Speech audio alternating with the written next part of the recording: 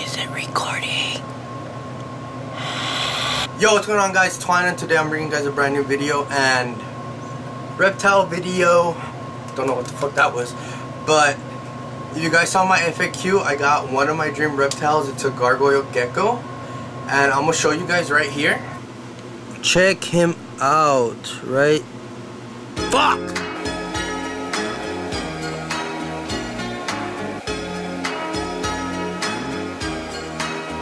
I party like a rock star, let the Benz fishtail all out the window. I got it off from fish scale, Rolly with the big face, now I need to go.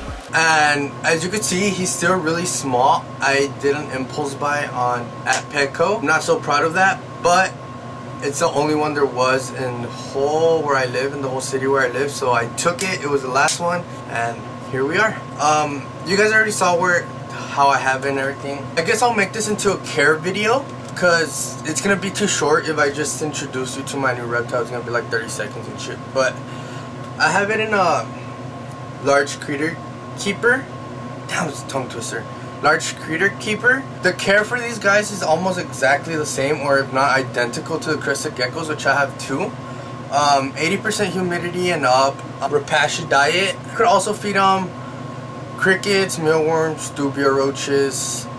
If you're breeding, I suggest you doing that. I do not breed them, not yet.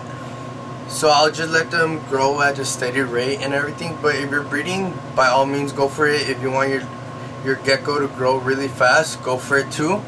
I'm gonna enjoy it while it's still a baby. And yeah, they don't need no heat. As long as the heat is 78 and 80, they'll thrive. It'll be fine. I mist it at least twice a day. In the morning before I go to school, and in the night before I go to sleep, I mist it. They are arboreal, so which means they like to climb, jump, and everything. For a baby, I have it in this one because it's still too small. As you guys saw, it's really tiny. If it's bigger than mine, I suggest you put it in a tub or a glass aquarium that's tall.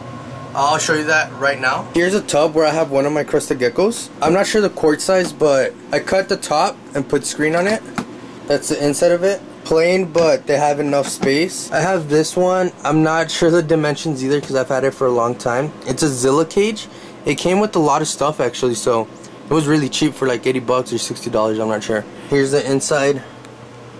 A lot of space for my crested gecko. But yeah, I hope you guys did enjoy this video. I try to do it like a care and a setup type of stuff right there, so it won't be too short. But if you guys are looking on getting one, now you know how to take care of one. Anyways, you guys have any more questions, leave them down below, or I'm also gonna link a page where I also got all the information before I bought it, obviously, even though I knew they were the same as the crested geckos.